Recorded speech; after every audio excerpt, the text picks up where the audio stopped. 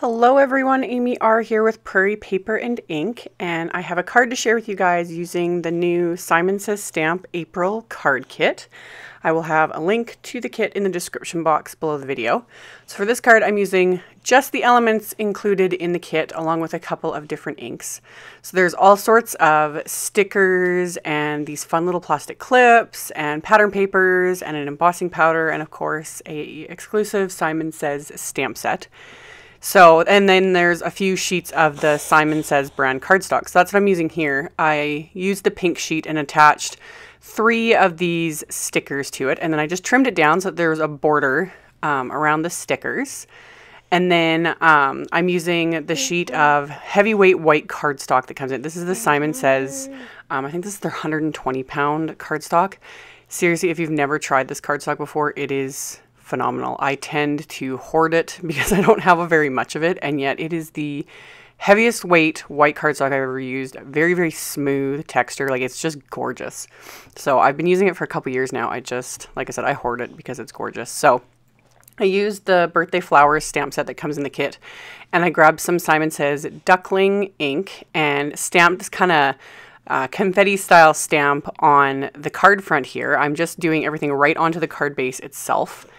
And I stamped it multiple times and stamped it a few times without re-inking it as well. It's kind of hard to see on camera, but it just gives a lighter impression.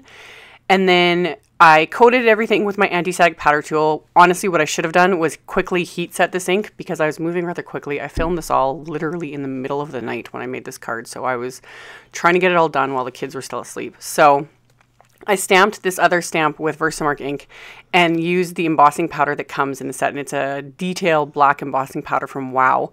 And the embossing powder did pick up on some of the stamp little confetti lines. I brushed off a little bit here and there with a brush, and the rest of it I just kind of left. I just went with it. Like I said, when you're crafting at like 1 in the morning, it's just got to do what you got to do.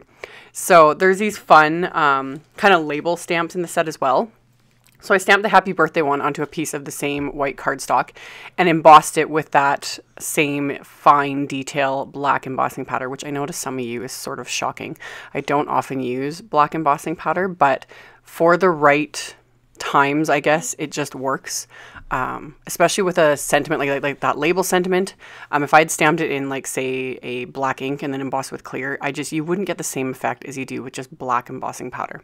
So I stamped it, embossed it, trimmed it out with my scissors, and then I attached the little sticker panel with some foam tape, and then I just use a really narrow strip of some more foam tape to attach the sentiment. And then of course I had to finish the inside of the card. So there's several sticker sheets in this kit. So I just grabbed one of the flower stickers. They're so pretty, and there's actually coordinating like stamps that are similar as well. But I grabbed the flower sticker, and then I inked up another one of the label stamps with the duckling ink. And you'll see in a minute, I actually, I mushed it too deep into the ink pad and kind of messed up the stamping. So all I did was stamp it a second time and trim it out and adhered it over top. And then it was done. And added that little XOXO sticker, and that's all there was to it. So, like I said, I will have a link below my video to my blog post. I'll also have a link to the kit. And all that fun stuff. So if you're interested in that, check it out below, and hopefully I'll have some cards coming soon, different cards using the same kit. Thank you all so much for watching and subscribing and thumbs upping my videos, and I will see you all very soon in the next one. Bye.